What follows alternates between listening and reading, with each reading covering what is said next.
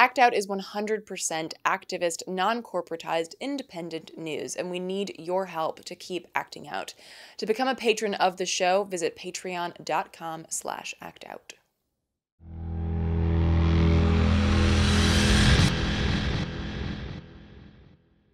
This week on Act Out, elected officials could be the next group of people rounded up and thrown in a cell. And while that might sound appealing, depending on the official, the reasoning behind it is nothing short of an authoritarian nightmare. Meanwhile, U.S. residents who have lived here longer than I've been alive find themselves targeted for deportation. And can we really have sanctuary cities in the midst of a tangled web of ICE and local law enforcement collusion? Next up, if you want to organize in the face of rising fascism, some rules for radicals could aid you in your work. And finally, Wendell Potter, a former health industry bigwig, unveils his project to expose and deconstruct the corporatocracy. From tweets to marching in the streets, this is Act Out.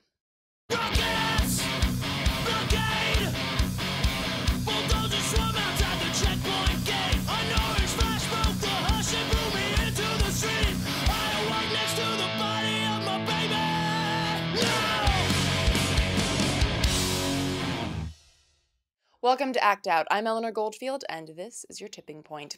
If you've ever seen the Orwellian film V for Vendetta, you'll recall the fear-inducing black bags that would violently cover the heads of citizens as they were ripped from their homes, transported to chemical testing concentration camps, and eventually thrown into mass graves, sprinkled with a thin layer of lime. Spoiler alert. And while this whole scenario seems about as fantastic as, say, The Handmaid's Tale, at least the first part is not only real for many immigrant families, it might also be an impending scenario for America's mayors. On January 16th, Secretary of Homeland Security Kirstjen Nielsen told the Senate Judiciary Committee that, at her department's request, federal prosecutors are reviewing what avenues might be available to arrest and prosecute mayors of sanctuary cities for harboring unauthorized immigrants. Now, outside of being ludicrously authoritarian, this move isn't even supported by existing laws. Originally, the term sanctuary city was in fact coined by right-wing fucksticks, clearly unaware of the almost laughable irony in disdainfully referring to those who would, in supposed Christian fashion, harbor strangers in need. And while there's no specific definition for the phrase now, it more broadly refers to cities or towns that have made it clear that they won't assist federal agents in immigration work, which is actually a totally legal move, valid, and indeed logical. Literally, by definition, federal authorities are there to enforce federal law. Local law.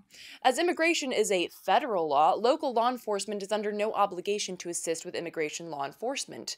But of course, if ICE agents have access to local databases and resources, their job is easier, it's quicker, and their quota of torn-apart families and detained or deported longtime residents rises. A few years ago, the National Immigration Law Center outlined how ICE depends on local and state law enforcement in doing their work. This list includes factors such as ICE access to jails, both physically and technologically, checking fingerprints of arrestees, regardless of guilt or innocence, against the DHS database, allowing ICE agents into local jails to review records and confront prisoners, including immigration information in the National Crime Information Center, or NCIC, making it so that local law enforcement can check the immigration status of people they stop or detain. And while they don't officially have the authority to enforce immigration law, local law enforcement agents often bring ICE agents along with them, or they're an easy phone call away.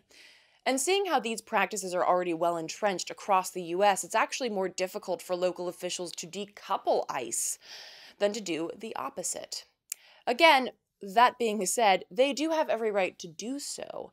And while some may balk at the idea of mayors being dragged from their homes for keeping local law enforcement out of the immigration debacle, the already substantial rise in long-term U.S. residents being dragged from their homes suggests that such an absurd threat may not be an idle one.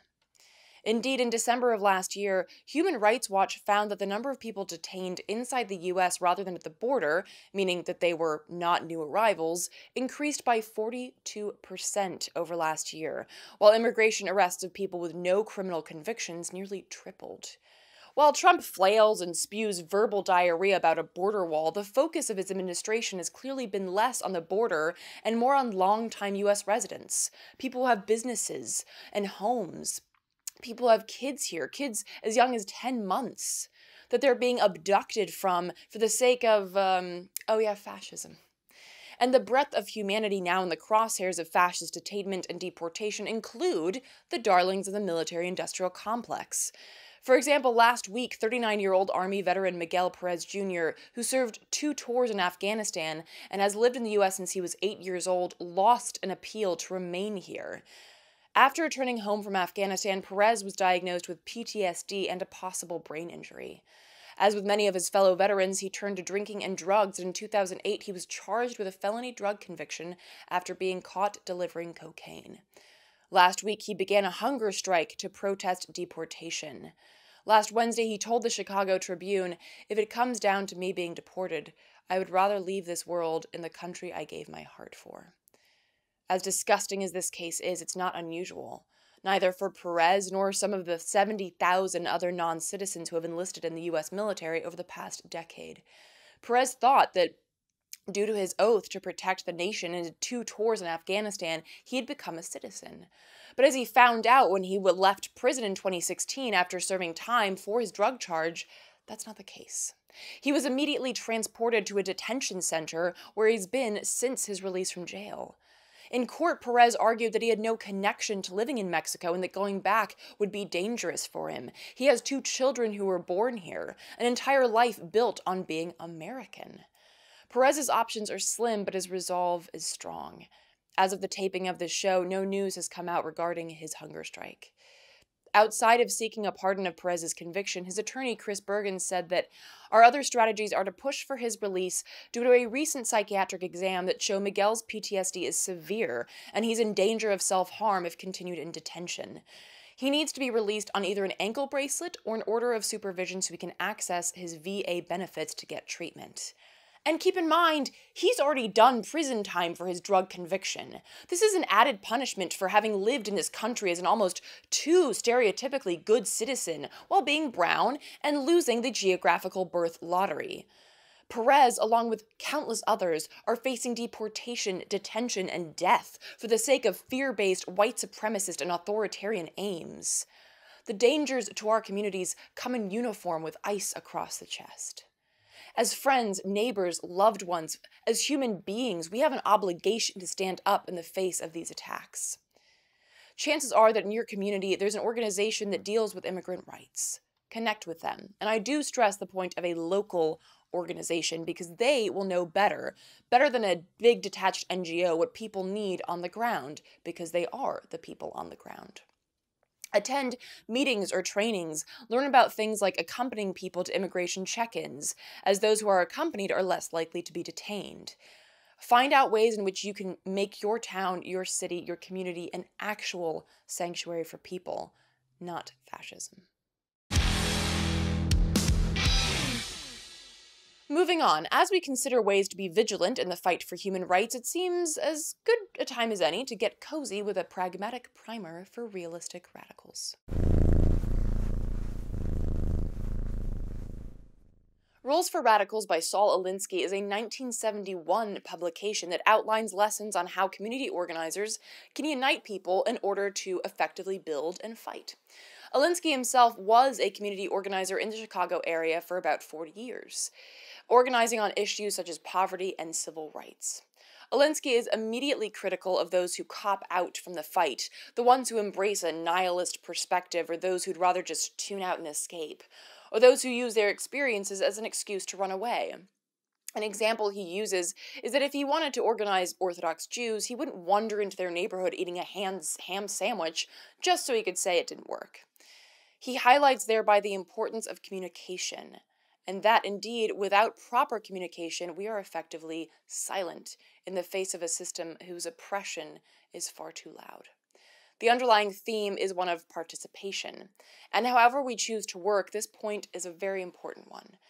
And while he does, however, suggest that the only path forward is to work within the system, and one can argue how he'd feel about the world today and whether his opinion would have shifted, those of us working outside the system can also pick something up from his writings. Indeed, as he writes in the prologue, it is for those young radicals who are committed to the fight, committed to life. Remember, we are talking about revolution, not revelation. You can miss the target by shooting too high as well as too low. First, there are no rules for revolution any more than there are rules for love or rules for happiness. But there are rules for radicals who want to change their world.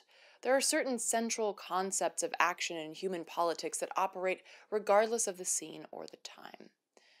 And while I don't agree with all the points in a strict sense, the wheels that turn having been inspired by this read make it well worth a focused and, as always, critical read. And for the sake of whetting your appetite and indeed planting a few seeds, here are, in shorter form, Alinsky's Rules for Radicals, with a few added notes by me. Rule 1. Power is not only what you have, but what the enemy thinks you have. Rule 2. Never go outside the expertise of your people. It results in confusion, fear, and retreat. It also means a collapse of communication. If you're lacking an expert on a particular subject or issue, crowdsource it, thereby bringing in new people, new ideas, and new tactics. Rule 3. Whenever possible, go outside the expertise of the enemy. Here you want to cause confusion, fear, and retreat, and this also circles back to Rule 1. If you can expose your target, make them feel insecure, your potential power in their mind increases. Rule 4. Make the enemy live up to its own book of rules. You can kill them with this, for they can no more obey their own rules than the Christian church can live up to Christianity. Rule 5.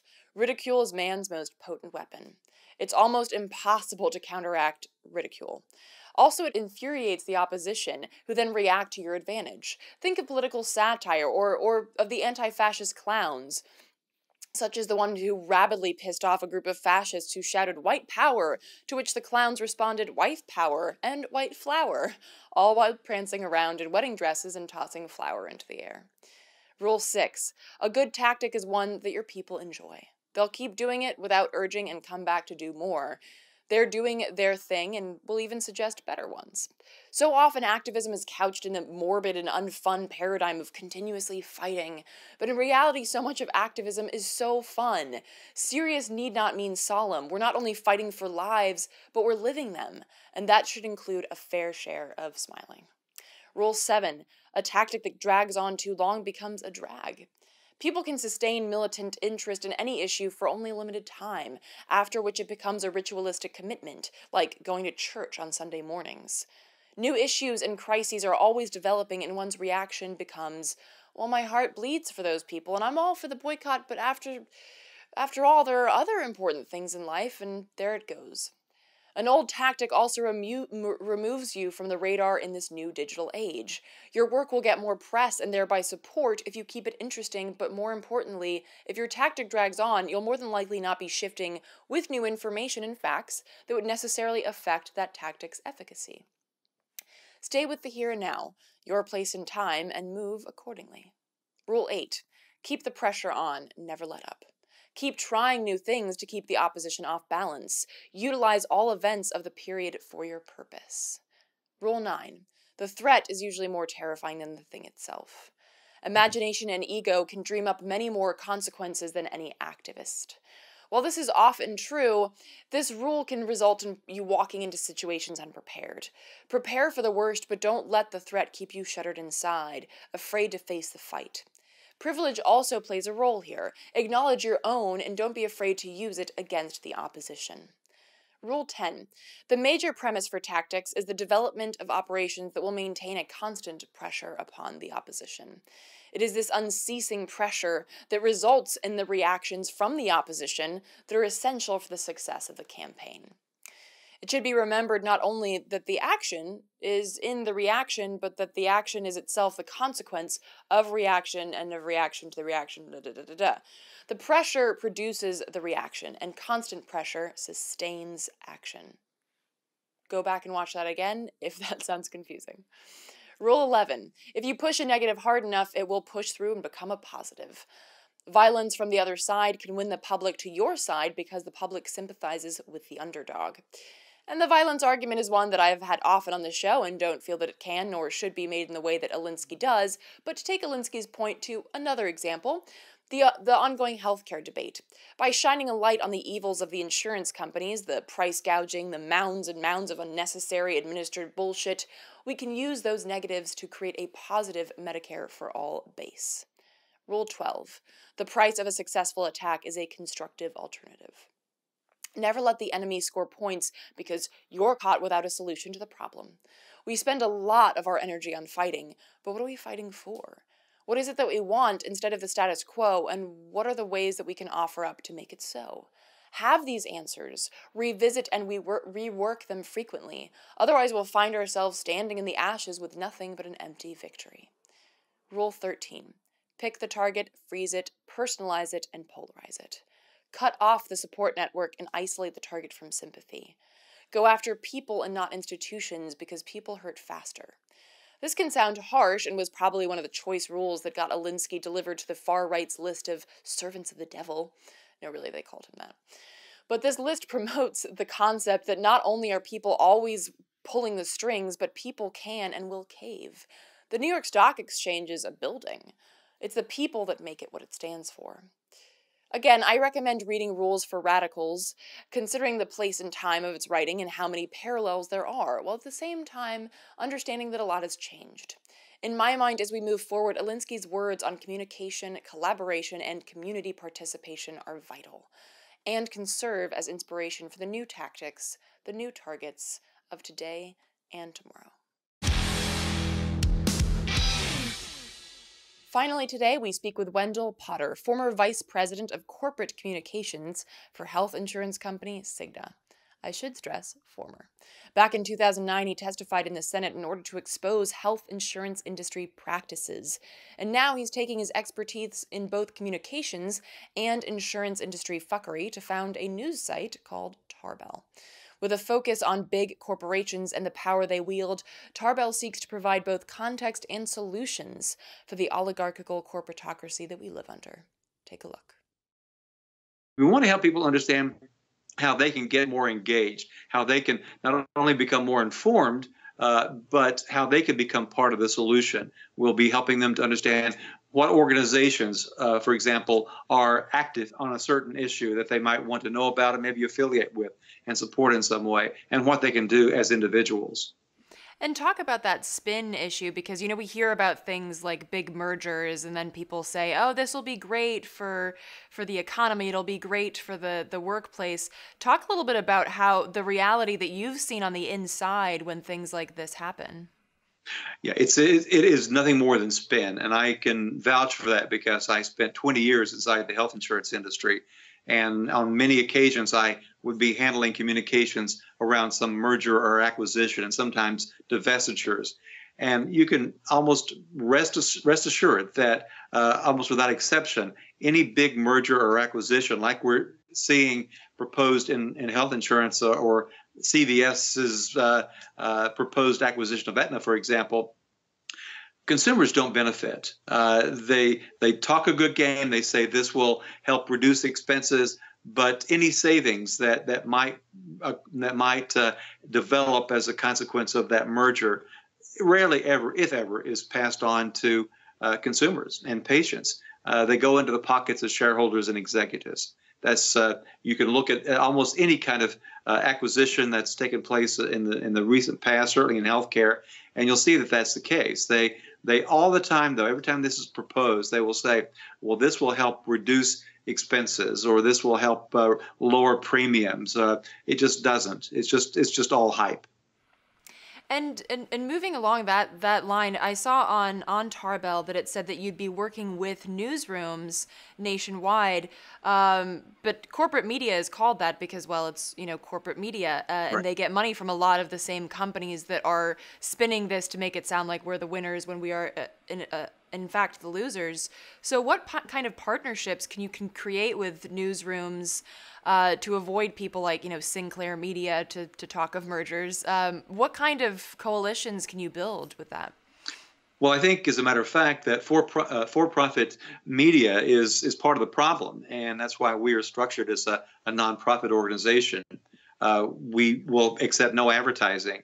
And we want to have partnerships with other nonprofit news organizations around the country, and there are many of them now. We want to be free of any kind of conflicts of interest, and certainly that includes from advertisers. One of the problems, we don't see, for example, very much scrutiny of the pharmaceutical industry. Certainly among TV stations or TV broadcasting organizations, because they spend so much money buying ads. You can imagine what their revenues would be like if the pharmaceutical companies were not able to advertise anymore. So they have a vested interest in, they being the for-profit media, in also protecting a very profitable status quo. We want to work with some of the state-based or local-based nonprofit news organizations, and there are several, like I said, around the country that do good investigative reporting. We want to give some exposure to some of the work that they do, give them national exposure, because we will be a national online publication. So why did you feel that it was important to start Tarbell specifically, as opposed to latching on to, you know, like an existing alternative media site or an existing investigative reporting collaborative effort? Why did you feel it was important to start your own specific project? Because of our mission. We want to, it's somewhat different from a lot of existing media organizations. The nonprofit that I formed to publish Tarbell is called To Be Fair. It's a 501c3 organization. We named it that because we want to help create a more just and fair society through journalism. So we have a mission. It's not just to inform people. We want to help change things. We also want to have a heavy emphasis on solutions, as I mentioned, and there are not a lot of existing news organizations that are interested in that or know how about going or have the expertise about doing that. And we also, like I said, we want to help people understand how they can be part of the solution, and that's something that very, very few news organizations are doing or feel that it's part of their mission. So we're unique. I know that's an overused word, but considering all that we're trying to do, we felt that it was important for us to start our own publication. So talk about some of those solutions. I know that because of your own history, there will be solutions that are perhaps pointed at the pharmaceutical or the insurance industry, but will these solutions be, electoral solutions? Will these be, protest solutions? Do you have sort of a structure built for that already, or talk about a little bit about like the solution side of things? Yeah, it can take many different forms. It can be here's what this particular bill is, what it says, and here is who is sponsoring it. It could be, for example, Senator Bernie Sanders' Medicare for All bill. Here's a link to what that bill is. Here's a link to his website about what that bill is. And if you are interested in supporting that piece of legislation, Senator Sanders has a way for you to sign on to be supportive. But also there can be pieces of legislation that a lot of advocacy groups are opposed to. And here are some of the names of advocacy groups that are engaged on this particular issue. For example, here's how you can communicate directly with Big Pharma. Here's a way you can reach out to, if you have a reason that you'd like to communicate with the pharmaceutical industry, here is how you can actually do that. So we want to help people understand the ways that they can actually, as individuals and as parts of maybe a member of a group, can have some impact. And we want to help people understand how they can reach their members of Congress or their state legislator.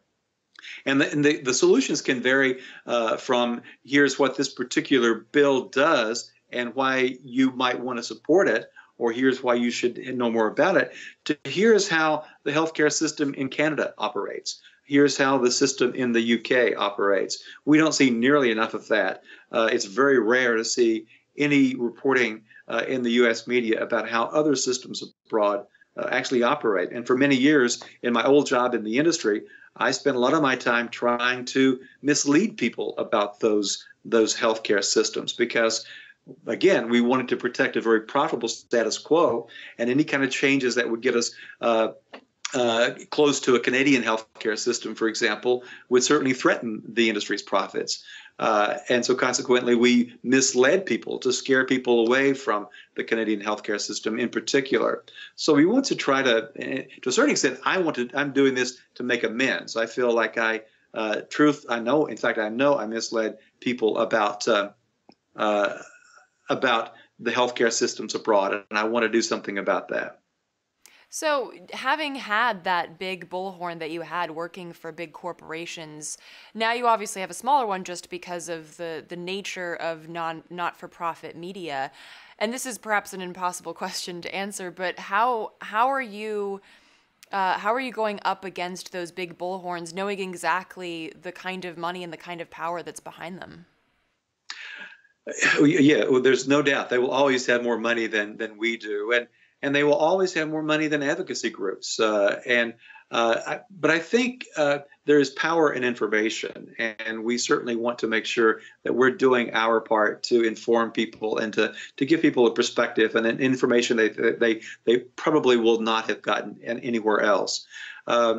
We also think that by helping people understand how they can be more involved, we can help build movements, and we definitely want to do that. That's part of our mission as well too. We really want to have an impact, to make a difference, to help change things when they need to be changed, to disrupt the status quo. And I know that that can happen if we have more people who are informed and engaged. I don't expect that. And know that we will never have 325 million Americans on the same page and interested and engaged. But a significant percentage of Americans, I think, would be interested in being more informed and being more of a part of the solution rather than part of the problem. For more information on Wendell and Tarbell, visit tarbell.org. And that will do it for this week's Dose of Dissent. Thank you so much for watching. Please spread and share this with all of your friends, foes, and people you don't know. I will be performing live spoken word and projected visuals this Friday, February 9th at Bone Shaker Books in Minneapolis.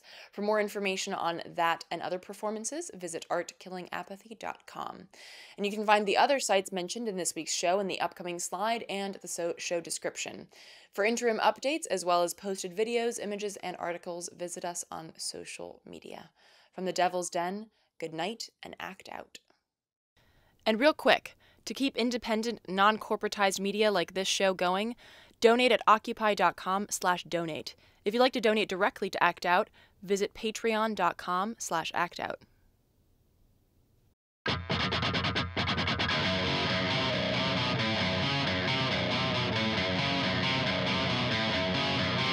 I can hear the boots are stomping. Come on, boys, let's get some rocks to throw. I can't stand to hear my father cry anymore. Time we left for nothing, motherfuckers dead in the road. We've been begging up inch by inch, we got nowhere else to go. It's been too many years since you pushed and served my shove. I'm not a violent man, but